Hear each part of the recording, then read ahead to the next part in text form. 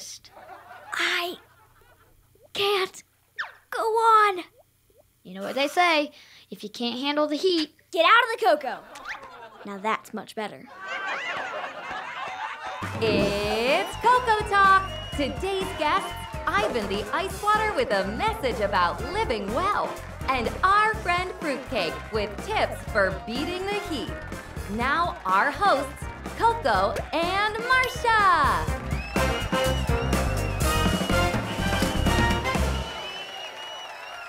welcome! Ivan the Ice Water is our super cool guest today. Right, Marcia? Marcia? Hey there, fellow floaty. Not super talkative, is he?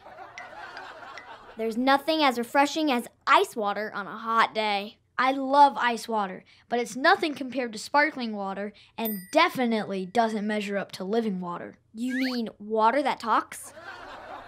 No, living water is what Jesus offered to the woman at the well. Did she drink it? Not exactly. You don't actually drink the kind of water Jesus offered her.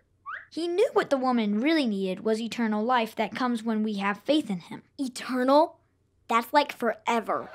Exactly. Refreshing water forever sounds amazing. Before we dive in with Ivan, we have footage of some really big ice water in his homeland.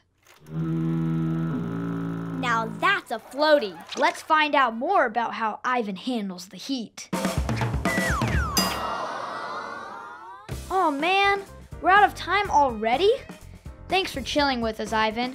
We should get you out of here before you melt.